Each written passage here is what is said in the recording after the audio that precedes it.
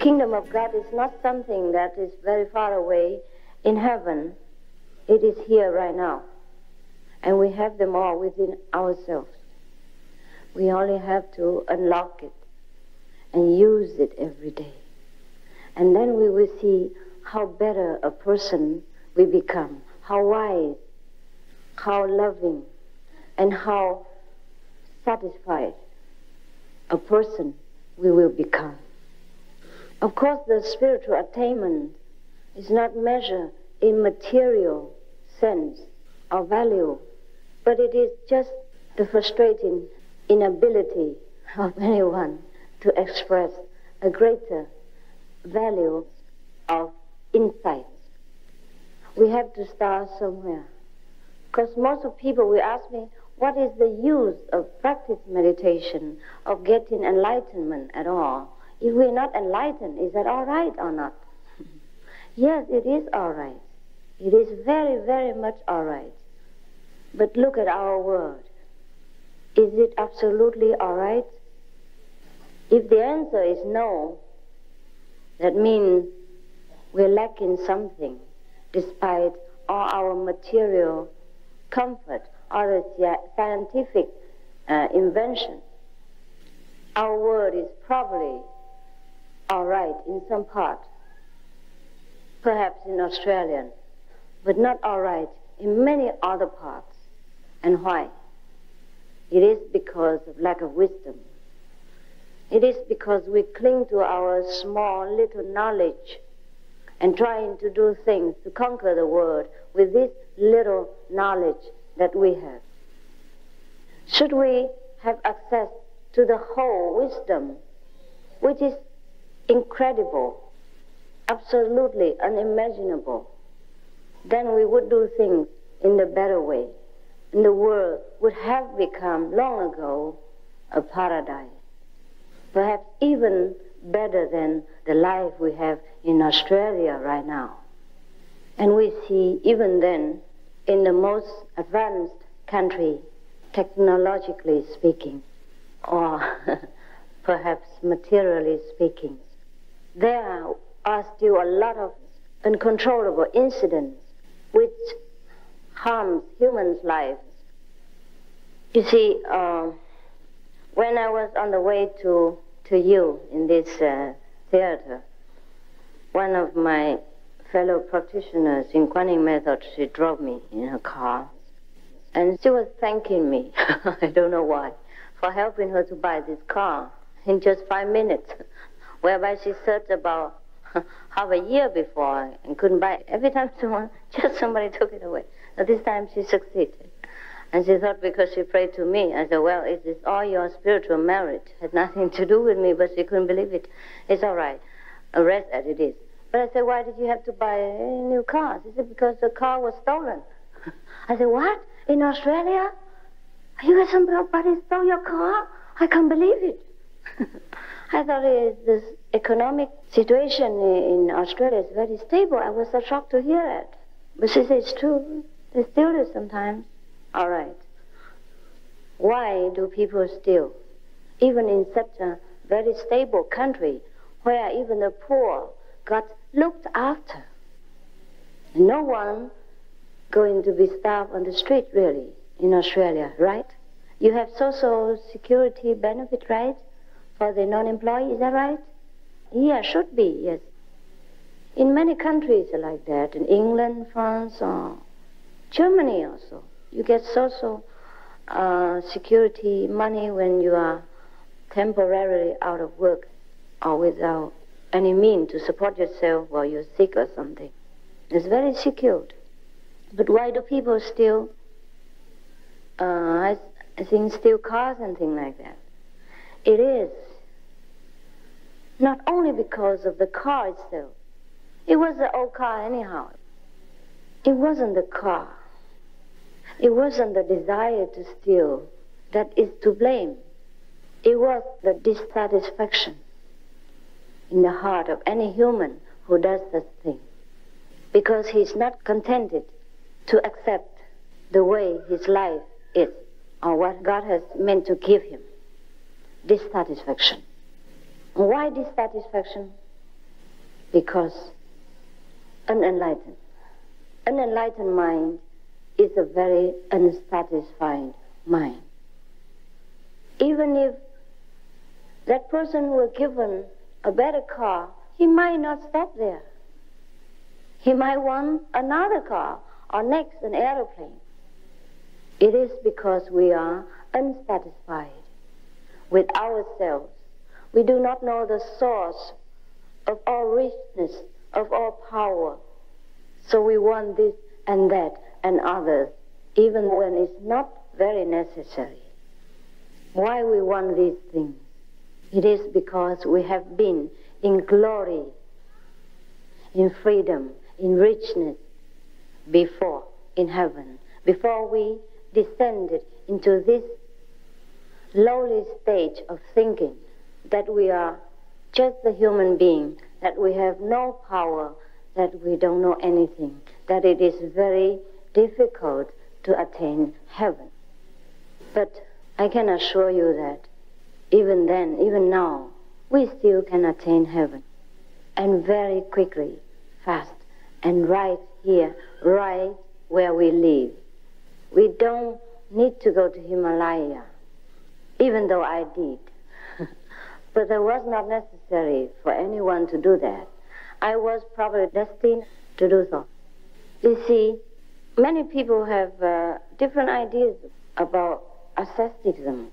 They think if we forsake the whole world and family and go into a cave and meditate in the Himalaya, then they will attain freedom. It's not true. It's not true. I did that just because God wanted me to do that, so that I can tell you that it's not necessary to do that. Otherwise, you would not believe me.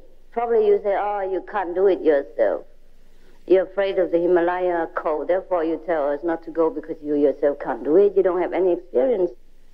But I had this experience in order to tell you that it was absolutely not necessary. No one needs to do anything at all. We can just stay right where we are and do what we do now and attain our greatness inside. And then we will still live on earth, but we live in heaven at the same time.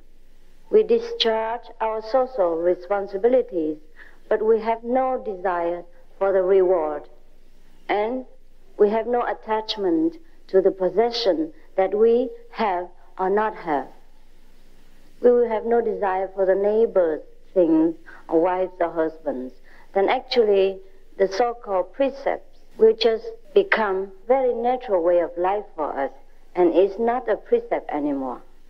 These precepts are only guidelines while we were still unable to control our mind. But once we are in control of our mind, action and speech effortlessly, then these precepts are just child play, and we don't keep the precepts anymore because there's no necessity to keep them. We don't do anything that is not precepted anyhow. And even then, if we do, we know why. And we do not torment ourselves with the self-inflict guilt that was not necessary in that place, in that instant. But before we can do everything effortlessly, we must attain the state of understanding, of knowing the will of God, knowing the plan of the universe, that at which moment we should do what and why. And we have no resistance from within or without to accept life the way it is, and also to go on with our business without heavy burden, without feeling exhausted from just a few hours of work. And then, even then, if we work a few hours a day, the effectiveness would be much more than before. We put a lot of effort in and we couldn't do much.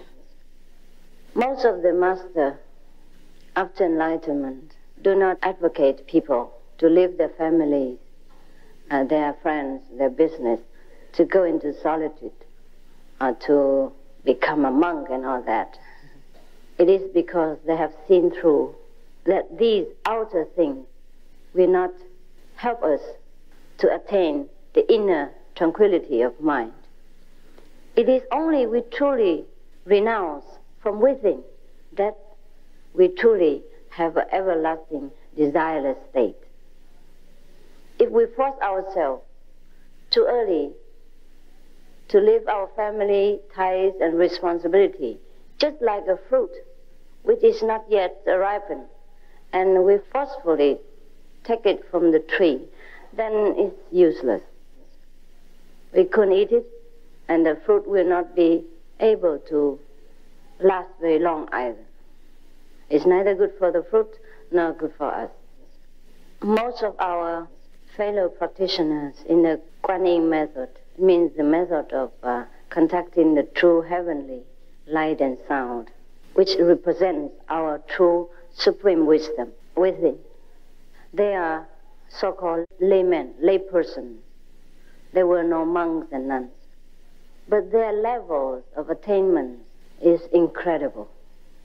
And it is difficult to measure their attainment unless you talk to them or see their way of life and their enlightenment in action. Perhaps how they handle difficult situations, perhaps how they tend to their family and help in social mission at the same time, perhaps in how they deal with aggressive people lovingly, perhaps in how they discharge their duties in such a quick, witty, and effective way. Perhaps in how they look so contented and peaceful in any situation that would blow other people's temperament apart.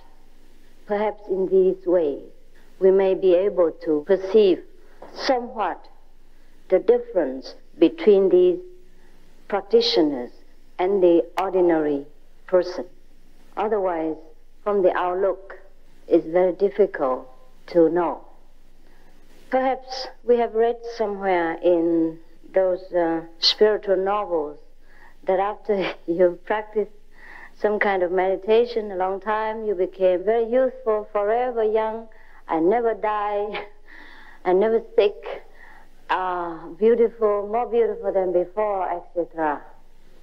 These probably are true in some degree, but it doesn't happen to all spiritual practitioners because they don't aim at this material manifestation of wisdom.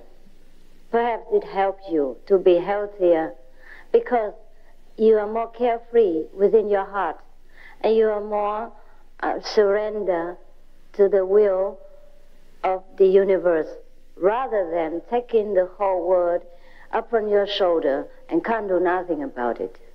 Just go around worrying all day and age yourself quickly. Therefore, perhaps in this sense, the practitioners look younger, more relaxed and healthy and loving and happy. But I don't think we should expect a practitioner of 80 years old turn into 18, for example, just because he practiced a heavenly presence. But the people who eat vegetarian, who practice the Kuan Yin method, do truly look better. Some look even immediately better after the initiation, that even I myself was sometimes very surprised.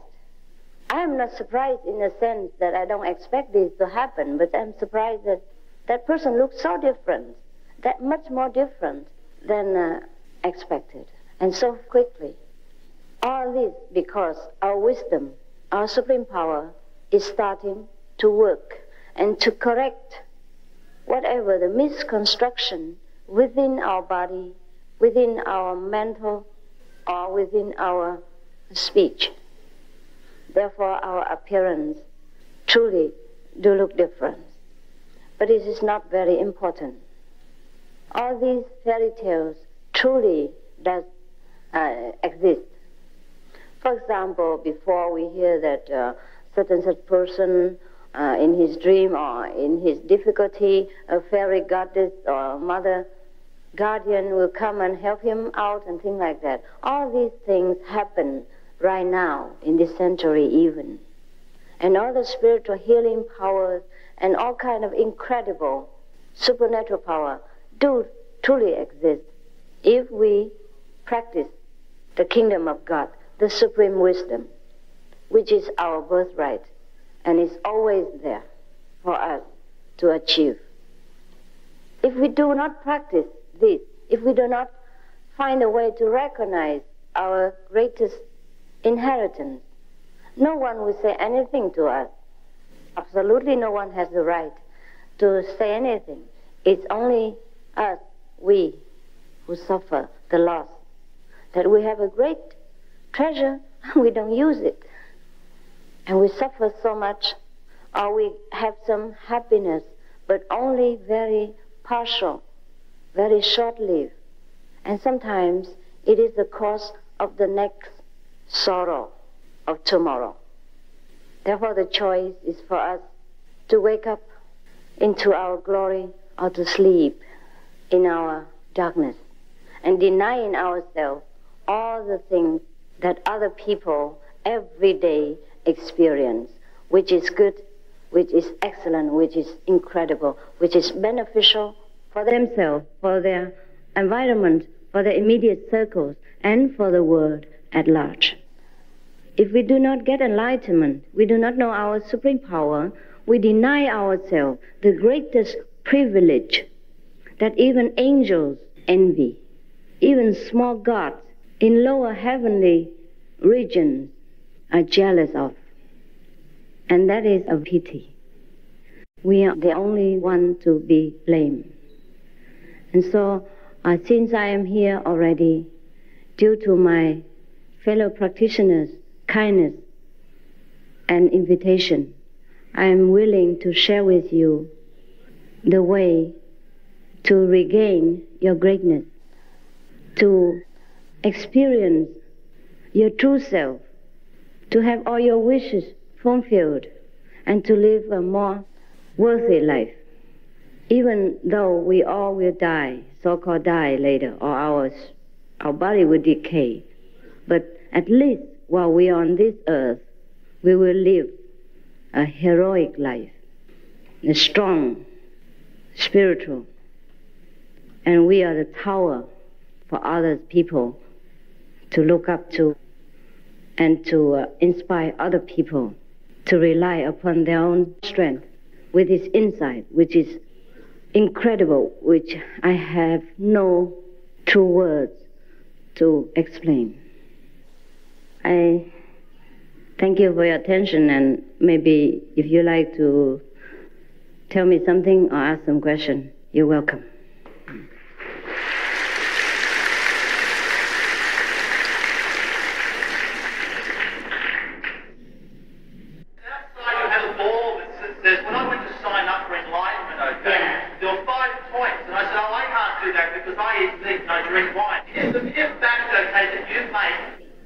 To keep the enlightenment state and to be faster, you better be vegetarian.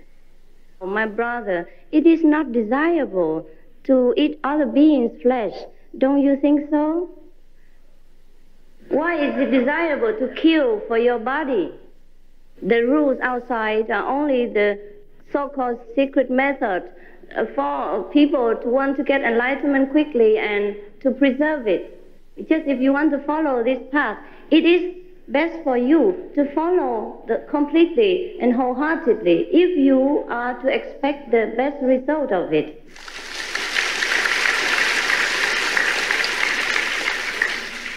Are there more than one stage of enlightenment? Yes, more, yes. How does one know he or she has been enlightened? How does one not know? If you graduate from college, how do you know? Do you know it? Yes. When one is enlightened, can there be circumstances that would lead to non-enlightenment? No. When you're grown up, you're grown up. You can't grow back to the infant state. You might stop or retard, but you will not grow back to the infant hate again. Can you tell us of love? No. I can't. Why? Because these things are not to be told in language. Suppose you love your wife. How can you describe that love? You can only know it between each other. To the outsider, it means nothing. Doesn't matter how you explain it. With respect, we would like you to explain about reincarnation. Reincarnation is supposed to be for some so-called non-enlightened state of mind which seek to fulfill the pleasures, the desires which that person has not completely fulfilled during his stage of certain kind of being. For example, if we are so much in love with someone in this lifetime, and then for some reason the love is not fulfilled or not substituted in another way, then after both persons die, he'll probably be reincarnated again and search for that old love which you have cared so much about. I have no question, but I only ask that you take my love. Thank you. Thank you.